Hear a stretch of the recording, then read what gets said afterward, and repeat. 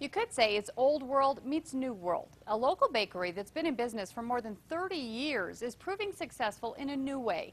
It's now become known around the world thanks to a determined father and son. Here's tonight's New Mexico Works. From the outside, it looks pretty unassuming. We're making empanadas here this morning. But inside the Golden Crown Panaderia, this one was filled with lemon. Something great is going on. Baked goods made by hand nearly 24 hours a day.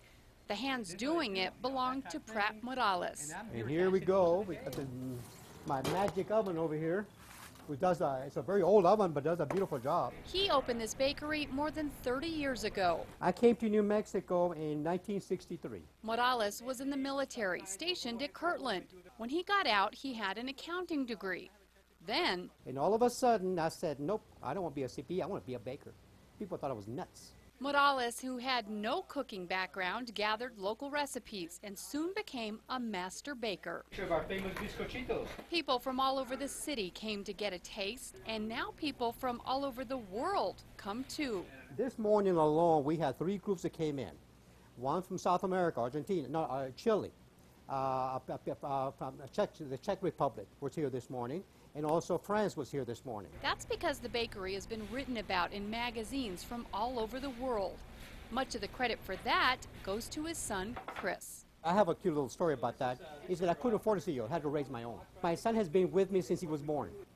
He was crawling all over the floor sometimes, you know, and sleep on top of flour sacks. Chris has a degree in computer science. He worked for several big companies, but then decided back here is where he wanted to be. We have something amazing.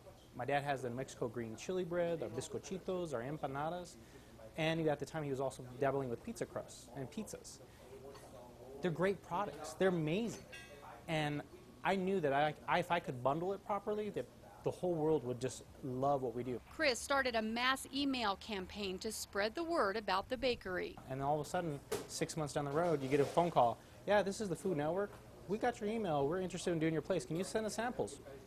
Sure. We'll send you samples. We overnight them samples. They call us up. That is amazing. Can we do a show about you? Let me think about that, right? That was the beginning of worldwide attention for this tiny operation. But it was so much so soon, Pratt and Chris had a tough time keeping up. We had a 3-ring binder, and we'd write the customer's order by pen and paper. The bakery was backed up with orders for 4 months. That's when Chris decided to take the bakery high-tech. He's now created an online, smartphone, and call-in ordering system.